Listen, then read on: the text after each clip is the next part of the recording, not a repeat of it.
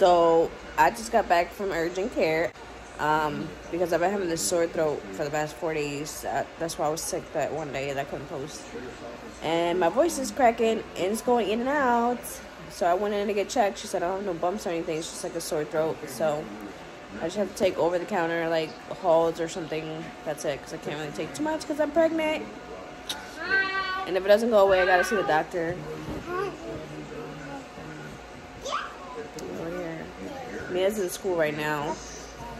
So I'm just here cleaning. Or was cleaning.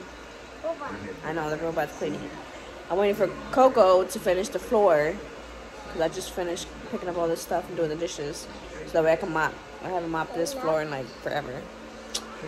So that's my go-to today. I'm making food as well. I'll show you guys that later in the crock pot. That's it, right?